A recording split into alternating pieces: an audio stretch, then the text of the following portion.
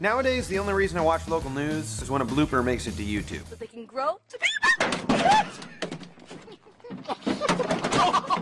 But watching how much Bob Herzog puts into his Dance Party Fridays on Good Morning Cincinnati, it kind of makes me want to watch more. And I think there's gonna be a long, long line of cars as you try to get to work on time. I'm the traffic man. As for those dance moves, Bob must have been a fan of Good Day in LA, because Jillian Barberie has been busting those moves for years. I'm Rob Bass and I came to get down. I'm not international. Hey, you stole Steve's. That's Steve's. I love seeing the camaraderie between anchors because they do spend a lot of time together, which explains why these two had enough time to learn a 2.5-minute handshake. Impressive. 30. 30.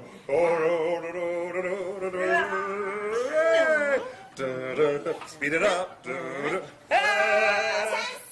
10 Coming seconds. out to a voiceover. We made it. Even cooler is when two anchors quit together, like these two did earlier this year, blaming shady business behind the scenes. It was a pretty classy exit. This will be Tony and my final show together here on ABC 7. Some recent developments have come to our attention, though, and departing together is the best alternative we can take. And speaking of class, Jennifer Livingston had a lot of it when she stood up to a guy who sent her an email calling her obese. Listen to me right now.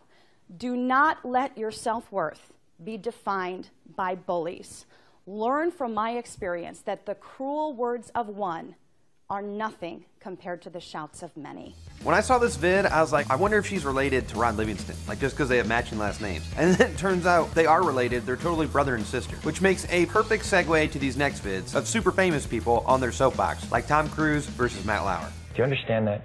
The difference is, this was not Matt, against Matt, her I'm will, though. Matt, But I'm this wasn't against asking you a Brooke's will. question. Matt, I'm asking you a question. I understand there's abuse of all of these things. No, This one is hard to watch because I'm such a huge Tom Cruise fan, and it's so out of character for him to go off like he does here. Like, isn't he there to talk about War of the Worlds? Why is he spending 5 minutes yelling at Matt Lauer because he doesn't know all the intricate details of ADD? I'm not prescribing Ritalin, Tom, and I'm not asking anyone else to do well, it. I'm you simply are. You're saying no. I know you're- some people who seem to have been helped by it. So Matt Lauer is pretty tough, but not nearly as tough as Barbara Walters. I would not want to be on her bad side. Here, she totally schools the Donald back when he wouldn't shut up about Obama. Donald, you're making a fool of yourself. And that hurts me because you're a decent man. Stop it.